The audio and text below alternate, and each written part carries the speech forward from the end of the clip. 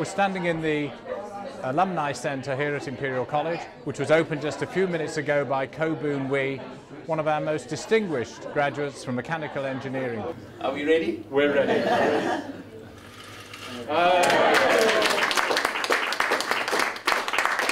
He's currently chairman of the Nanyang Technological University. You can see from the hum in the background that there's great enthusiasm for our new Alumni Centre.